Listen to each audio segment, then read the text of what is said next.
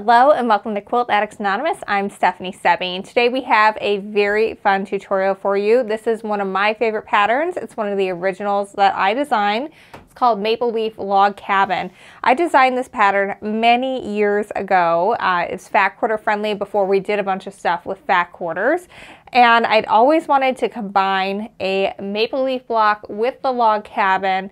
And I took a class on log cabin methods from Marti Michell, and I was able to use those methods to combine those blocks and make it work really well. So we're going to show you a replay of the original video tutorial today. It's going to talk about Marti Michel's ruler. Now, typically I'm not one to say that you need to go out and get a specialty ruler for a thing, and you absolutely can cut this all out just using your 6x24 inch or a 12.5 inch square ruler. That'll do you just fine. But if you really like log cabins and you like making them, this is a really great ruler and a good tool to have. It works for 1 inch finish strips and 2 inch finish strips, which is going to be a lot of the log cabin patterns that we have here at Quilt Addicts Anonymous. So you absolutely can use that for that.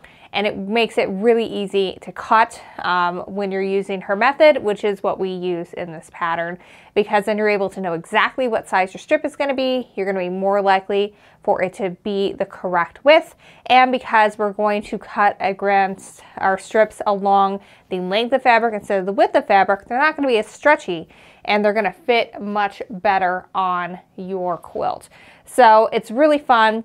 The original one that I did had very traditional fabrics in it, and that is what I created back before I knew about modern fabrics. So it was really fun to redo this pattern using modern fabrics. We use Summer's End from FIGO Fabrics. That's the modern division of Northcott Fabrics. It is so pretty. I really love how this turned out. And when you get the kit from us, we also are going to tell you what fabrics we used where, because what you want to do is make sure you're using your background. We modified it. Instead of using fat quarters for the background, we used yardage, and then we used prints, which you're going to want to make sure you're alternating what you're using for your prints and which ones you want to have for your leaves so that they pop. So this is really fun. I hope you guys really enjoyed the tutorial. I hope you get lots of tips and tricks for creating log cabins that you can use even if you're working on a different log cabin project. But make sure you check that out. The pattern is available at shop.quiltaddictsanonymous.com. We do have kits available while supplies last. So make sure you pop on over there and grab one while we have them available for you. And this is just so pretty. And it's not like specifically Halloween. It definitely is a fall quilt. So it's one that you can feel good about having out from September 1 all the way through till Thanksgiving when you start getting out your holiday decor. So if you don't finish it, you don't think you can finish it right away, you have until Thanksgiving to get that done. The kit is enough for a smallish lap. It was really the perfect size for me to cuddle up under. I'm 5'2". But if you wanted to make a king size like my original, you're just going to need 4 of these. So if you really like the look of it, grab 4. You can have a king size one. That's actually what's on my bed right now, is the original, because I love snuggling under that quilt. Also, make sure you stay tuned, because in a couple days we're going to have a video on how I quilted this, because I really went all out and had a lot of fun with it. All right, so check out all the goodies over on our website, and let's rewatch this tutorial. So I'm going to show you some photos of the original one that I did, and I really thought about fabric placement when I made this. This is actually one of the quilts that I show when I give a lecture on scrap quilts and how to pick fabrics so that it doesn't look like your entire stash threw up on your quilt. And when I chose these fabrics, I collected fat quarters for a long time, and I was specific about what I was going to put where. So I looked around at the fall leaves that I see, and there were lots of oranges and maroons and even some purples and reds. And so those were the colors that I chose to be in my leaves. So today I've picked some nice orange from, I just raided the Fat Eighth bin at Quilt Addicts Anonymous to find a few that would work for that. And then so that those would pop like the beautiful leaves in the fall, I made sure to just pick some nice neutral gray and greens for the log cabin strips. That way the leaves are the star of the show. And in this case, it's kind of relative. I mean, technically these two are my lights and these two are my darks, but you know, it's all relative based on what you put next to another. So I'm going to show you how to cut everything. You basically just need simple sewing supplies, and you can download the pattern over at shop.quiltaddictsanonymous.com to go with this tutorial. But if you are planning on making a big one, like I would say anything larger than a lap, I would consider buying the My Favorite Log Cabin Ruler by Marti Michell. I learned how to do this technique on how to cut your log cabin strips in a class from Marti, and I really loved it, the way that it works, because everything stays the size it's supposed to be, and this ruler makes it super easy. We're going to be using the 1-inch side, and it just tells you here's where it needs to be if you're cutting a 1.5-inch square, and here's where it is for 2.5, and so on. So you don't have to think so hard when you're cutting, and you're less likely to make a mistake. So I'll demo how to use this ruler. If you're doing a smaller size, your regular 6x24-inch ruler is perfectly fine for this. But if you're thinking that you really want to make this big, this tool makes it really easy. I'm not a big one into getting a lot of extra tools that you may only use for 1 or 2 quilts, but I actually have found that I've used this a lot more than that. I used this when I created my Stars and Stripes quilt, and also when I was cutting out fabric for my Retro Tiles quilt, and also when I cut Burst, because those are all specific increments as well. And this one's great because it's got 1.5-inch strips on one side and 2.5-inch strips on the other side. So that way you can use it for more than one project and more than one size of strips. So again, not a huge proponent of getting a ton of tools that you don't need. If you're doing a smaller quilt, just skip this. But if you want to make it big, this really helps cut a lot faster. So let's get started. First, we're going to make our maple leaf for the center. So the first thing we need to do is make some half square triangles. So I've set the pieces that are going to remain squares, or at least for now squares, off to the side. And I'm going to start with my half square triangles for my little leaves that are going to pop out. And this is really super simple. We're going to make them from squares. So what I'm going to do is I'm going to flip the cream side over so that the wrong side is pointing up. And then I'm going to take my friction gel pen. I've got these in numerous colors, and I usually can only find one, even though I have a million. Isn't that how it always goes? So what I'm going to do here is I'm lining up so my ruler is even with the points. And then I find it's easier to mark if you kind of work from the center out. And then just don't push too hard, because if you push, the fabric is going to move on you. And if you just kind of let that ball of the pen glide, it just kind of does its thing.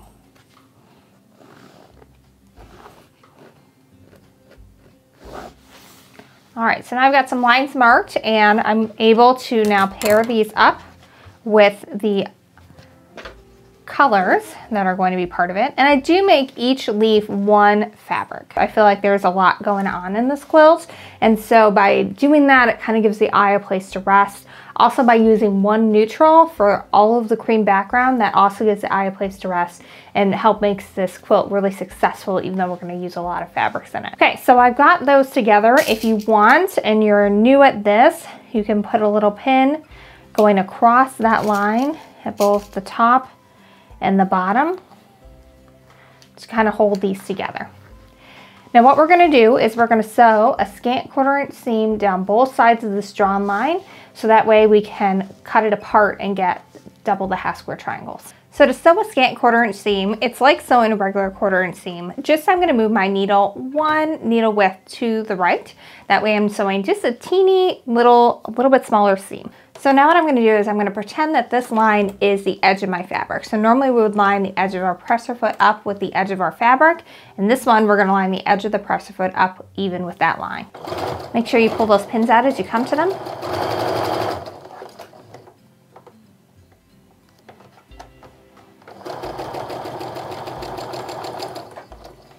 Now I like to chain piece these because it's going to help me make these up a lot faster.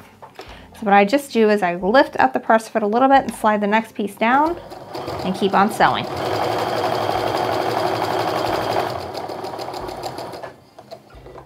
When I've reached the end of my chain, all I do is I lift my needle up, turn everything back towards me, and now I'm going to sew down the other side of that drawn line, so that way I've got seam allowances on both sides of it.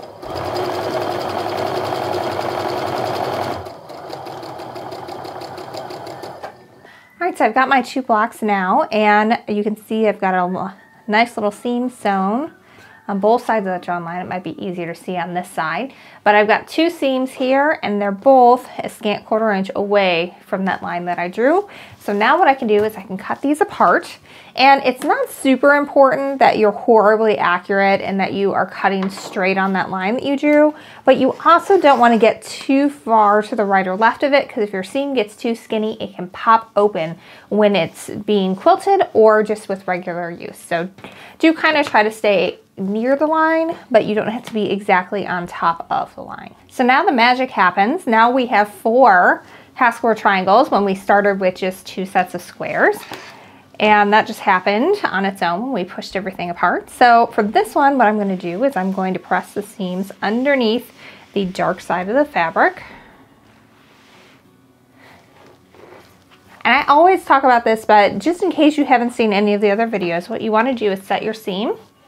And the biggest mistake I see people make when they press half square triangles is they just kind of plop the iron down right on the center here. And what that can do is it can create a pleat, and then your unit doesn't end up square, so that's not good. So what I do is I start with the tip of my iron completely on the side that we're pressing away from, and then I just real gently drag that up and kind of hold it for a second. And that way you get a nice smooth crease in the fabric there with no pleats. And so when you're trimming this up, it's going to be the size it needs to be, and you're not going to have to worry about it, you know, not being too small or anything crazy like that. Also, whenever we make half square triangles in any of my patterns, technically you only have to add 7/8 of an inch in order for the geometry to turn out right. But I always add a full inch to my half square triangles. That way, there's a little bit of wiggle room. So if you find that you sometimes get triangles that are too small, just add a whole inch instead of 7/8 of an inch when you're doing it this way, and then you'll have some room to trim. Okay, so now we have to trim these up. So I'm gonna take my little 6.5 inch Olfa frosted ruler. I really like this one because I can see everything really clearly. And what I'm gonna do is I'm gonna have the 45-degree line of my ruler going along that seam, and I wanna make sure that I've got some fabric hanging off past the 2.5 inch mark, and then past the side of the ruler as well. And as long as I've got some extra there, then I'm not going to end up with something that's too small. And also, as long as this 45-degree line stays in line with this seam, you're not going to have any problems where your points don't end up where they're supposed to be. So to start, I'm just going to trim on the side and the top. Move those to the side. And then I'm going to give that a 180-degree flip. And now that we have trimmed, this side is now on the left and the bottom. So now that I've done that, I'm going to line this up exactly with the 2.5 inch mark as measured. Still got that 45-degree line going across that seam so that my points end up where they're supposed to be. And I'm going to again trim on the right and the left. If you were left-handed, of course, all this would be reversed for you. So now we have a half square triangle that measures exactly the size it's supposed to, and our points are going to the point, so we're not going to lose them when we sew them together. So I'm going to go ahead and do that for the rest of the points that are going to make up the leaves of my maple leaf, and then we are going to make the stem. So the stem is put together in a similar way. What I'm going to do is I'm going to take my cream prints and I'm going to turn them over so that the wrong side of the fabric is up. And I'm also going to draw a line using my friction gel pen on the wrong side of these as well. You could use a pencil too. I just really like these because the line shows up really nicely and I can see it really well when I'm working with it. Now, working with one side at a time, I'm going to line this up so that the corners are together, but so that the line that I drew is going from one side to the other. And again, if you want, you can go ahead and pin this. You probably don't need 2 pins. One is probably plenty to keep this guy in line. Now, instead of sewing on both sides of this line, we're going to sew directly on top of the line for it, or if you want, you can sew one needle width to the right, but it really doesn't matter. This doesn't have to match up with anything. Just to make it a little easier to follow that line, I'm going to go ahead and put my needle back in the center position. Find it a little easier to sew on top of lines when it's in the center like that.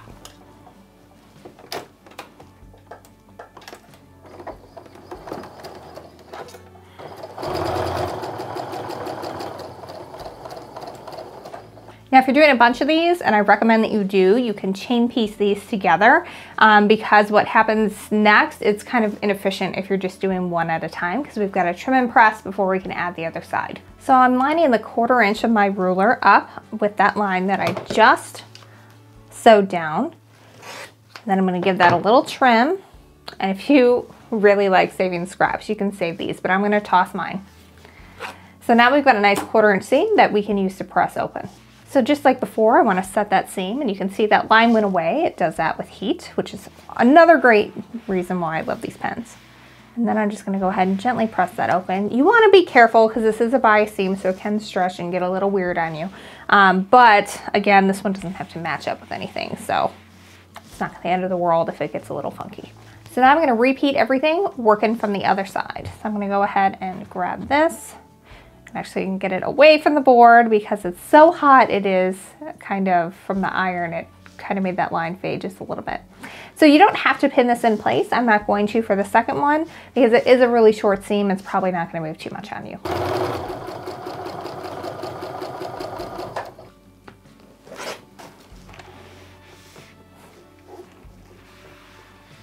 So our center leaf is almost done. Now I just need to sew this into rows of 3 and sew my rows together, and then we can get on to our log cabin strips. So I set my sewing machine back to a regular 1/4 inch stitch from here on out. Whenever I'm doing this to make it faster, I like to just put the far left to the center on all the blocks. And I just kind of line these up. They're really tiny pieces, so they're not really going to get off. And we just trimmed everything up, so it should be all the right size. But if you're a pinner, you certainly can do that. So I usually wait to press everything until I have my rows completely together. But I do like to lay everything back out to make sure everything is still facing the same direction, because otherwise I will sew one of the leaves together wrong. I just will. It will happen every time.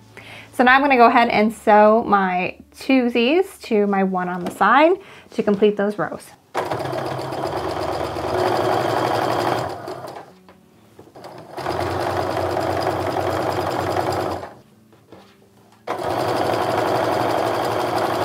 So now it's time to press, and it really doesn't matter what direction you go in, so long as all of your even rows go one way and your odd rows go the other way, then all your seams are going to nest really nicely. What I do is I go ahead and set that seam and then press it open, well, to the side.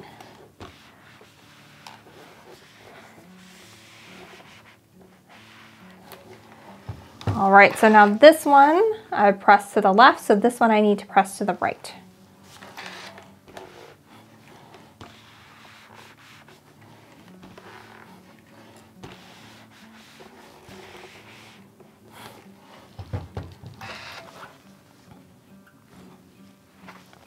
So now this one's going to go back in the other direction.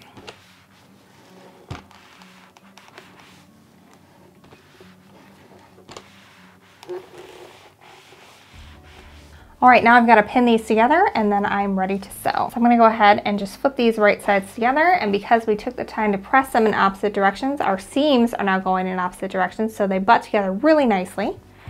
So what I can do is just kind of line these up, and it's kind of hard to tell you on film because it really is a feel thing. I'm not really like looking at it, I'm feeling it. I want to feel that my seams are coming together and meeting nicely. It's kind of like a threshold in your house where the floors meet. You don't want there to be a gap or a bump, you just want it to be nice and smooth. So once I've got that where it should be, I'm just going to go ahead and put a pin in on the right side of that seam allowance. I'm going to do that on both sides.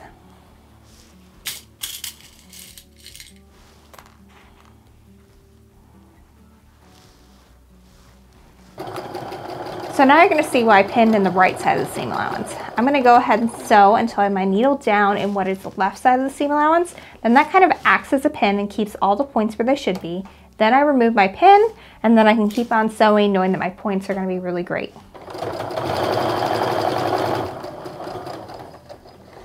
Do the same thing on the second one. And at this point, I kind of just line up my bottom corners and keep on sewing. I'm going to go ahead and press this one so that the seam is going to be underneath the middle row. That's because it's going to be a lot easier to press it down that way because we have 2 points here versus just one on this side. So it's gonna lay a little flatter. All right, now we're gonna repeat, just this time attaching the top 2 rows to the bottom.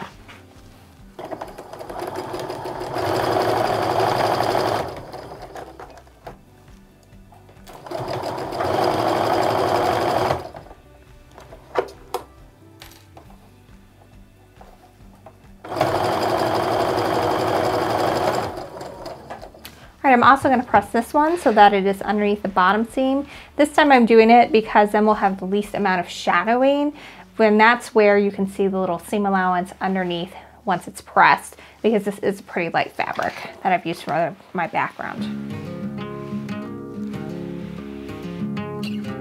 Just because there's a lot of points in this block, I'm going to mist this down. I'm just using water, but you could use some best press as well if you want. And I like to do that whenever I have a lot of points, just because I feel like it's a good final step in getting everything to lay nice and flat, so you have a really nice quilt block when it's all done. All right, so my maple leaf center is done. So now it's time to move on to the log cabins. I'll show you how to cut those strips to make it really fast and easy, and then so they don't stretch out on you. So that's next. So as long as you aren't desperately in need of a new rotary cutter blade, you can cut all 4 of these fat quarters at once with the technique I'm about to show you. So I've got them all lined up here with the wrong side up on my cutting mat. And I am using the larger cutting mat. I know a lot of times I use the smaller one for the videos, but you do need at least a 16 or 18 by 24 for this one. So you want to get them laid nice and smooth on your mat, and you want to make sure it's extending past the 0-inch mark on your mat on the left side. So once you do that, you want to take and fold these in half. And like you can see that this one here is a little bit shorter than everything else. I want that to be kind of hugging my selvages there. So now I'm going to fold this in half, and I kind of put my fingers in through there just to make sure that it's folded in half nicely there. And it is, we're good to go there. Pull that up a little bit so you can see a little better. Now, just so to make it super clear, you are folding the cut edge that was along the fabric fold before it became a fat quarter down to the selvage. So your selvage should be facing you, and so this should be kind of fat, not long and skinny. If it's long and skinny, you didn't do something right. But at this point, it should be about, let's see, about 10 inches or so tall by 18 inches wide. And if it's any other measurement than that, probably you didn't do it right. So make sure you do that. So the first thing I'm going to do is I'm going to cut off these selvages because we don't want to use them in the final bit. I'm just going to kind of line up the 1-inch mark down here. I'm going to give this a trim across.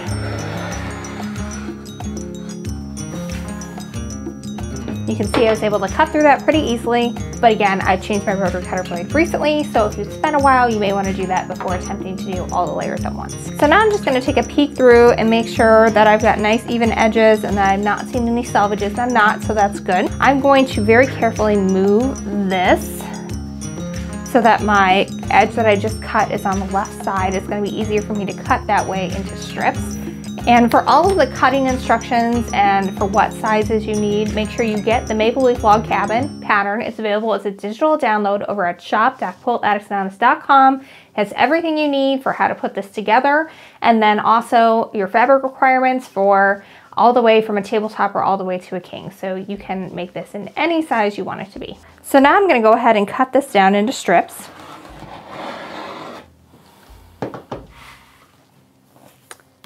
And you can use the mat to measure, or you can just kind of move them to the side a little bit like that. And then you can line it up again. Now there's enough extra here. If I want to make it really scrappy, I could get a couple extra bonus strips. But if you get a skimpy fat quarter, you're definitely going to be able to get enough for the pattern in this. So I'm going to turn my mat around. So that way, again, I can cut across my body here. And the reason why we cut, by the way, I totally skipped over why we did this. So normally you're gonna cut across the width of fabric, so from selvage to selvage. In this case, what we just did is we cut across the length of the fabric. And the length of the fabric has much less stretch than the width of the fabric. So that's what's gonna keep all your fabric strips in your log cabin from getting stretchy and out of shape. All right, so now what I wanna do is I just want to even up these edges a little bit. So I'm working with a nice straight edge when I am getting to the next step. And I'm just kind of lining up as I go to make sure, since I've been moving these strips around, I want to make sure that they're still nice and square as I'm cutting. So I'm squaring up each strip individually here. Here's where the Marti Michell, my favorite log cabin ruler, comes in really handy, because you don't have to look for the line on your ruler. You can just look and it's real clear and there aren't any extra markings. So it's super easy to line everything up. So what I'm gonna do is I'm just going to line it up for my first piece here. So I've got it nice and lined up over here with the part I need. And then I can just trim across the next bit. Okay, so next I need 1 inch smaller than my first one. So I can just move down a little bit and everything is already there for me.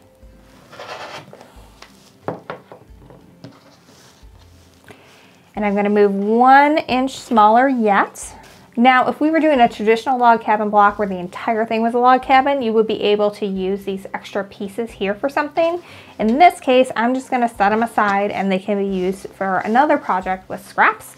But for right now, I've got my first 3 sizes here, and then I'm gonna get the remaining sizes out of my remaining pieces here. All right, so for this one, I'm gonna go ahead and cut to get my next smallest size. I've gone down another inch. That there, and then I'm going to come down 1 more inch yet to cut from this piece there. Now I'm going to go back the other way. So the next smallest piece is going to come from the one that I just cut over here. Move that out of the way so I don't get it. Then that fits nicely right there. And then my smallest, tiniest piece is going to come out of this last little bit here. So there we go. In a couple of minutes, we've cut enough strips to do 4 log cabin blocks. I'm only going to do 1 in this video today, but it was really easy, really fast, and it really is made helpful by the ruler. And again, if you're doing a small project, just use your regular 6x24. But if you're considering doing a big one, I would highly recommend getting this one, or if you just like doing log cabins, it's good for 1.5 and 2.5 inch strips. Now, because we've cut enough of the strips to make 4 blocks, I assembled my original quilt in sets of 4. And it was really nice because there were 64 blocks in the entire quilt, but I could get a set of 4 blocks together in a night. So I would feel very accomplished because every day I would have a few more blocks to add to my stack, and the quilting, the piecing for the top part actually went really fast because I just kept getting those instant gratifications along the way.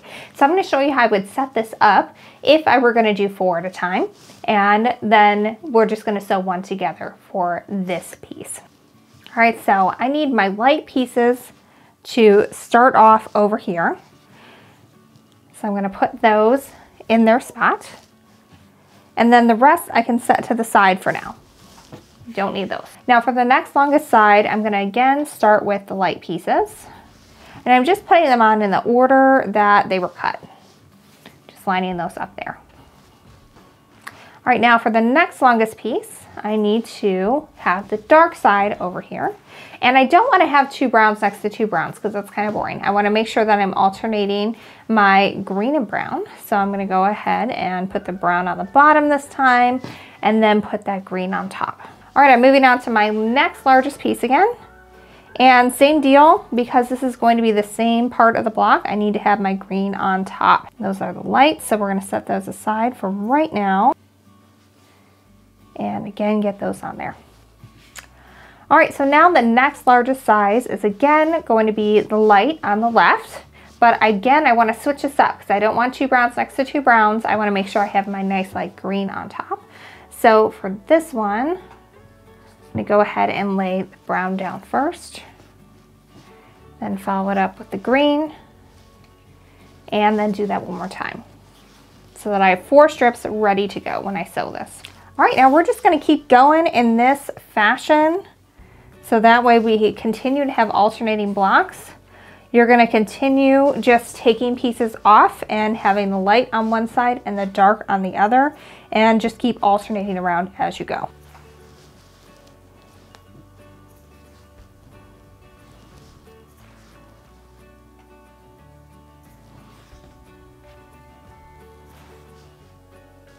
All right, so for this design, we are not going to use the dark in the smallest length or the light in the longest length. So you can save those with your scraps and do something else with them or donate them, whatever you want to do. So now the rest of this just goes together like a regular log cabin. We're going to sew our small piece to our center block, and then the top, and then the left, and so on.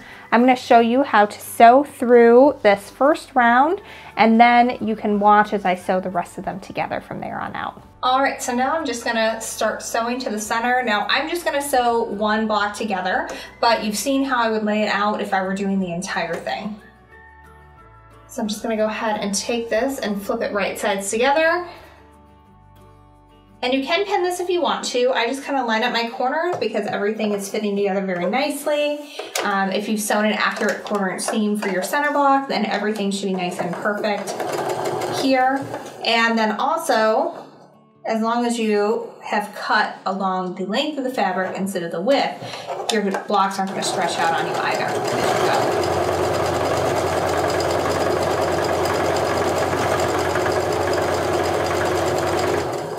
So on every single one of these, I'm going to press so that the seam is underneath the strip that we just sewed on. Go ahead and set that seam first. And then press that over. Now I always lay it back down in the configuration to make sure I have it turned and orientated correctly. And because in some of these you're going to have the same size, like this one is the same size as this one, so you could get it flipped pretty easily. So you always want to lay it back down, make sure everything's looking the way it should be. Also, if you're doing 4 at a time, make sure that your strips are matching as you're going around, and that way you won't have a funny looking block when you're all done.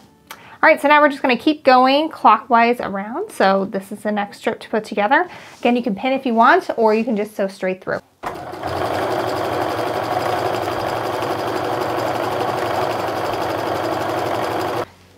Set the seam again, and press that open. Now I'm pretty happy with these points, but if you weren't, now will be the time to fix them. All right, so I've got it laid back out, and I can see that this fits nicely, and we've got our light, and now we're moving on to our dark, so everything is as it should be. So I'm gonna go ahead and flip these right sides together and sew down. Pin if you want to, I'm gonna skip that.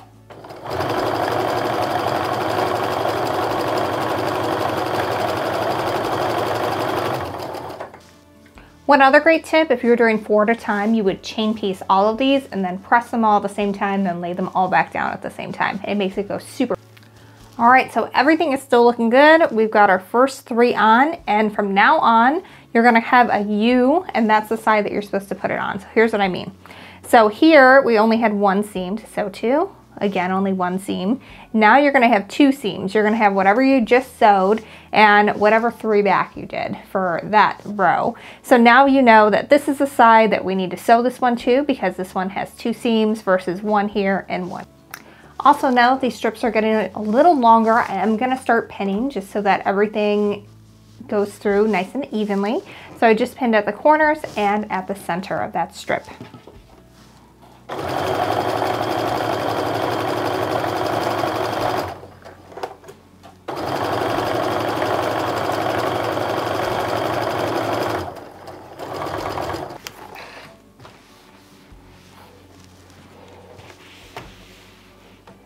All All right, so you're just gonna keep repeating that process, going around the second row and then finally the third.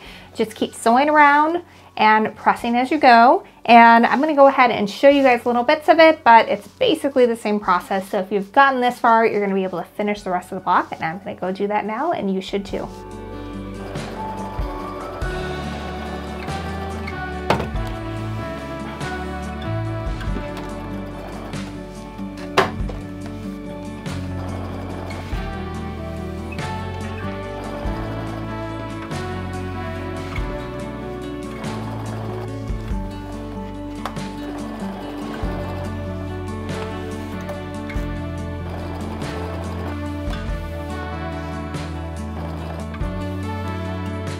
So this is it. We've got our maple leaf log cabin combo. I really love this block and it looks really pretty as a big quilt, and we'll make sure to pop in some photos of my original one there.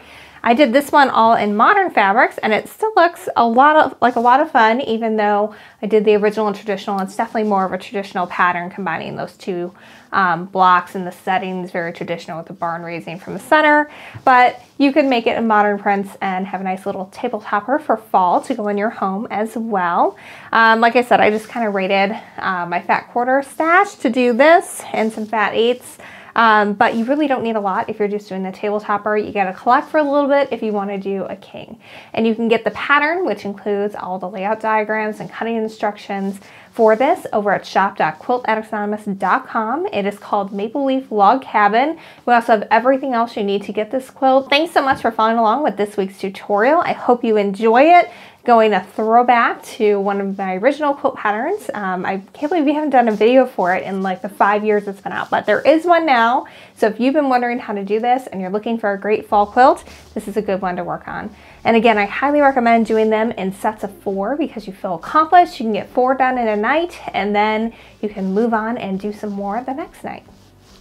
Well, if you've enjoyed this video, make sure you subscribe and click the bell notification below so you can make sure you know when all of our new video tutorials are coming up. We publish them weekly. And you also can subscribe to emails over at shop.quiltaddictsanonymous.com. If you subscribe over there, we'll email you whenever you get a new video that's up. Plus, you get a 10% off coupon code that you can use on your first purchase over there. So you can get some things that you need to make this quilt. Thanks so much for following along, and until next time, happy quilting.